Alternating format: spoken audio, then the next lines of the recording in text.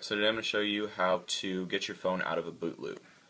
I got this one because I reset it while it was jailbroken, and because of that, it put it in a boot loop and it will not come out of this no matter what. You can't restore it. There's an error every single time you try to do it. So what I'm going to show you is a pretty easy way. I've tried literally spent the last 5 or 6 hours trying to figure out how to do this, and I figured out the best way, and you have to do it on a Mac. Which is the only way I got it successful. But so pretty much what it is you're just boot tethering it. But there is a specific way to do it. I tried editing the file hosts, nothing happened. So I'm going to show you how to do this really easy way. So first of all, what you need to do is you need to download the current IPSW for the phone. Okay, and you can go to, I'll put the link in the description, the Felix Bruns website. The next thing you need to do is download the latest of Red Snow. And so after you do that, what you're going to do is you're going to open up Red Snow,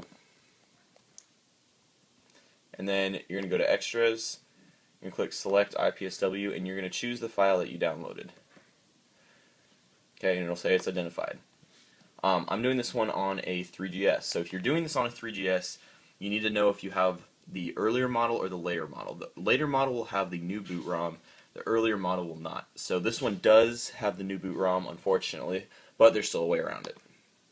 Okay, so after you do this, you're going to go ahead and plug the phone into your computer. You're going to hold the home and the hold button until the phone completely powers off. Okay, now once the phone's off, you're going to hold the power button. Once it turns on, also hold the home button.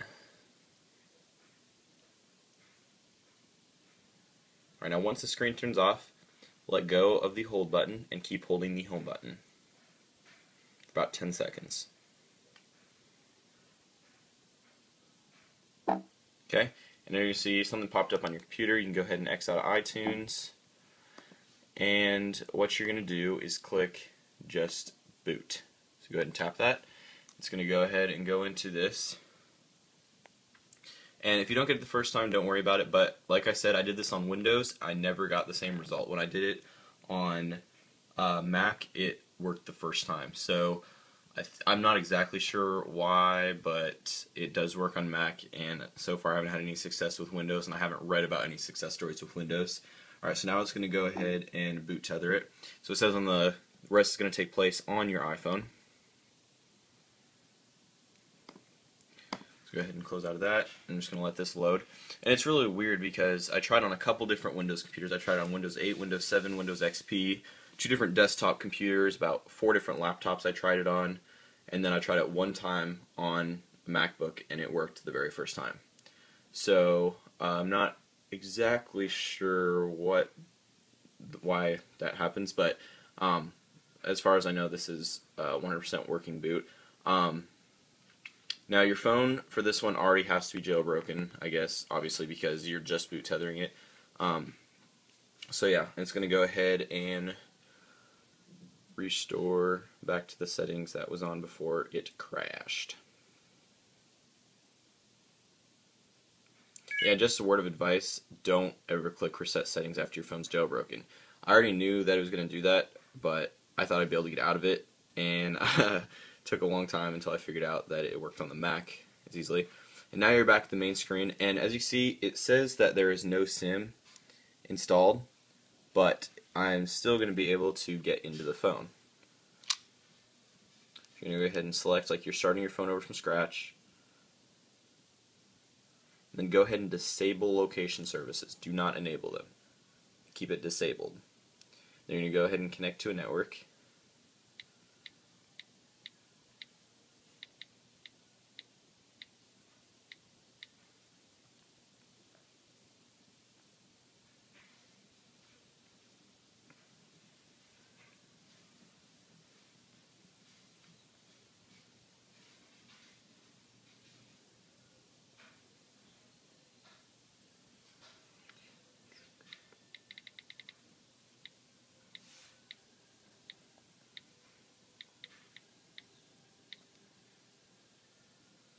Okay, I just typed it in wrong.